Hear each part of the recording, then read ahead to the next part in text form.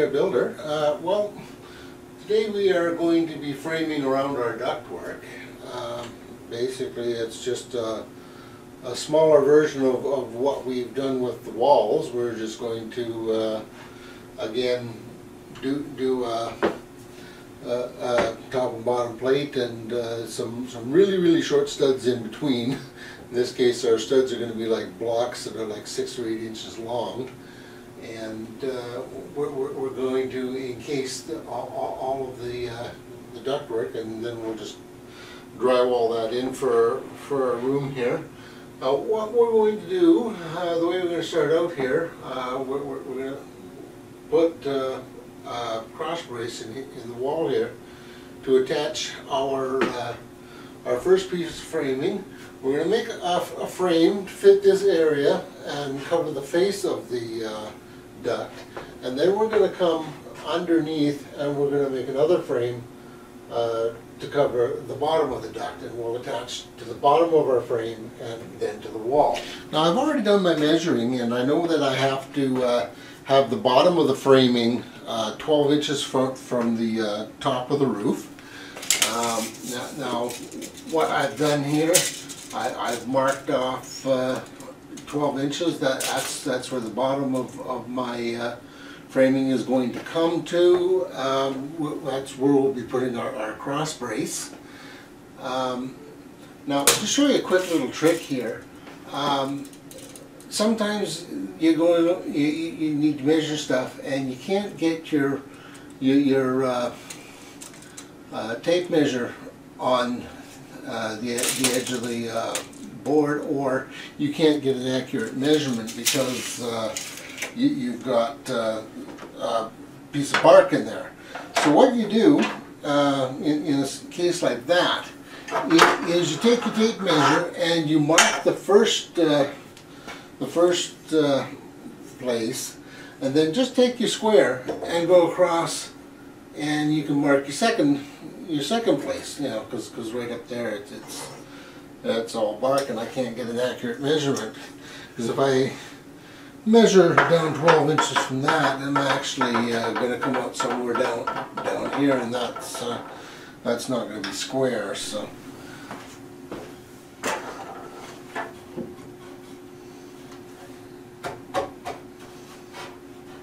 you just measure your piece, fit it in there nice and tight,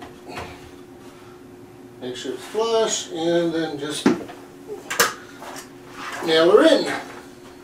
Okay, now we're not done. The next thing we need to do is build our frame to go across the ceiling. So you just want to grab a straight edge and just make sure the bottom of your joists are all level. They are nice and level.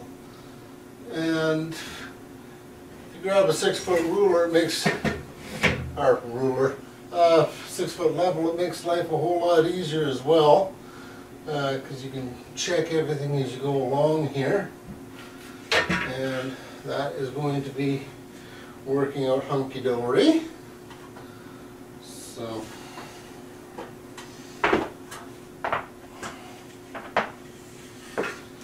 we'll just measure ourselves up some top and bottom plates, and we'll cut ourselves a frame. Okay, now before we put this up, the first thing we need to do is make sure we're going to clear all obstacles and make sure that we can set this thing in squarely. We do have this elbow in the way, and I've measured from the front of the stud here out to clear the elbow. I need 18.5 inches. And then the wall is going to, well, the framing is going to be another 3.5 inches thick, deeper, so that puts us at 22. So I've marked 22 inches here, and I've gone down to the other end of the framing, and I've marked 22 inches there as well. Okay, so now it comes time to actually put this frame up. Now normally I would put the second plate on, but in some situations, especially when it's tight nailing and you can get the other piece easy from the bottom anyway, It's just as easy to half assemble the frame, put it in place, and then nail the other plate up. So that's what we're going to do. We're going to just take our framing and we're just going to put it on our line, and we'll line up with our mark where it's supposed to go. Make sure we're nice and tight and square over there.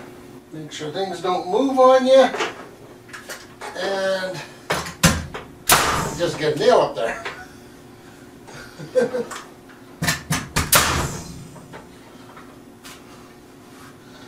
Once you got a couple nails in, you're usually safe.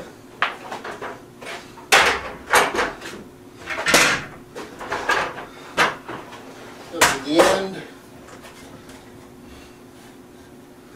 square everything up.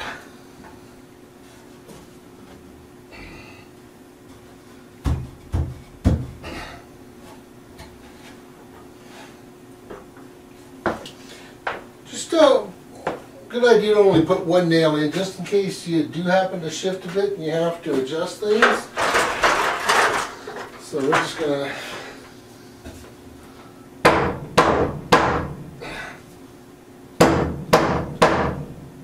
there we go.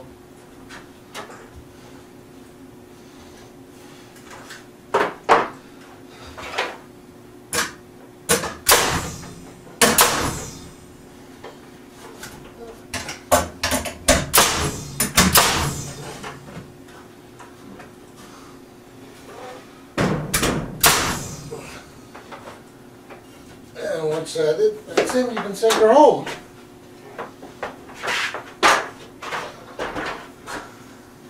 And this is where it gets fun.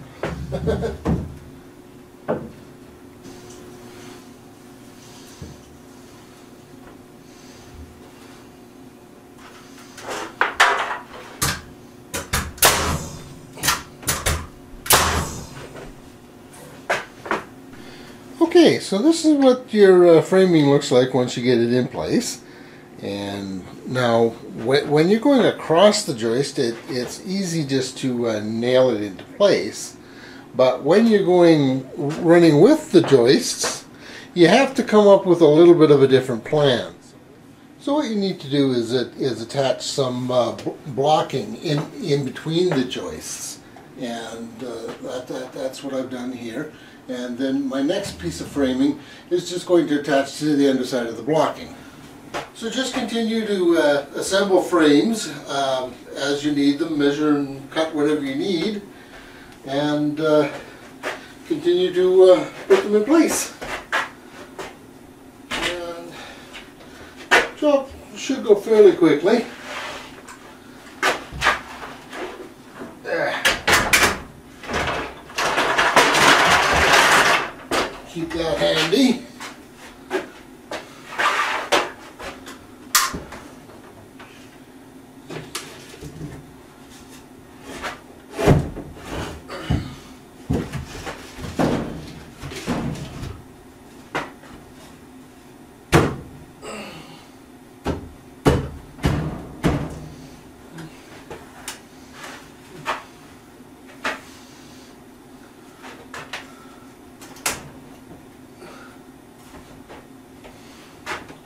Pick a spot near one end where you can level it up. Fire a nail in it, that way it doesn't fall on your head. And then pull out your hammer and tap it into place.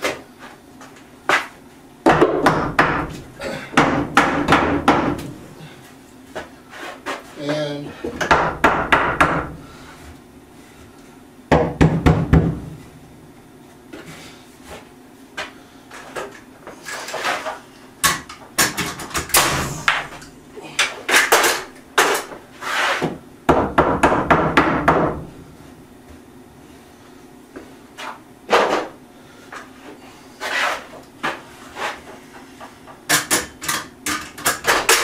eventually you're going to have to get out a level and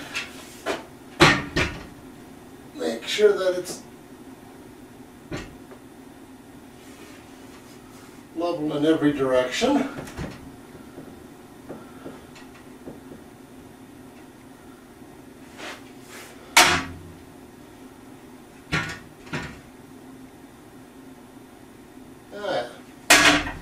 Not doing too bad here. So I know this is leveled here, so primarily what I'm interested in is front to back here. And that seems to be working out just well. So we'll fire a nail in there.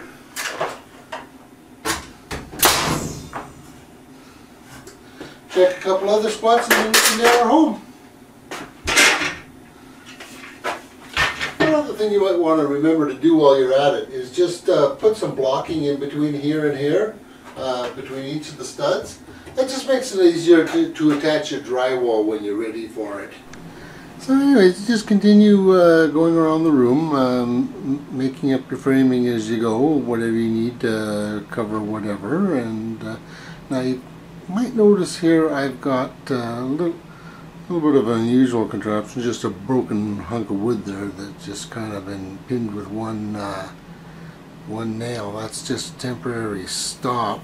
I have to build my next section in place, and that's just kind of going to be a stop just to build up against and make sure I get it square.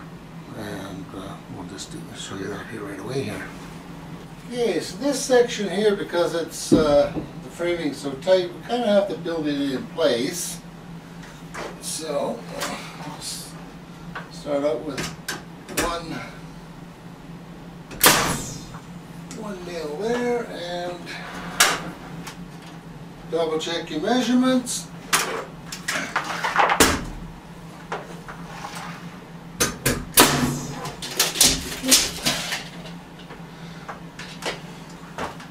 And once that's in place, then you can sink her home.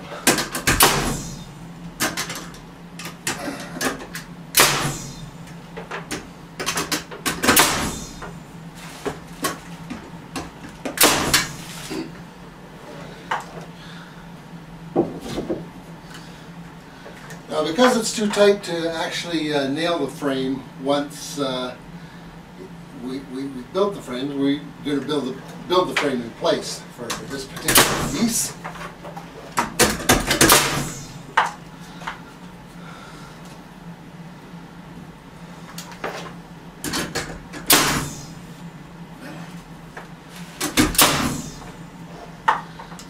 This one will just pretty much go anywhere, just approximately the middle.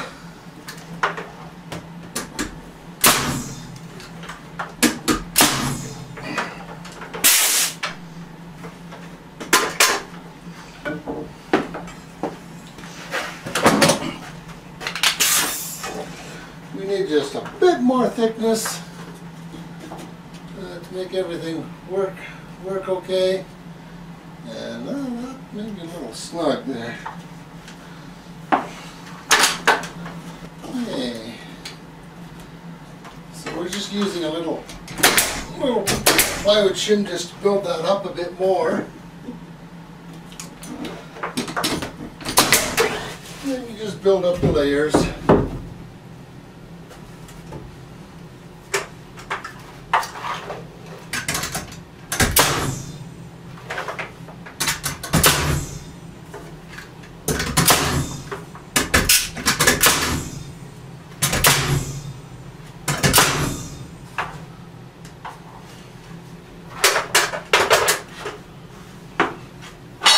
Once you've got the layer or the piece in place, and then you can just simply knock your block out.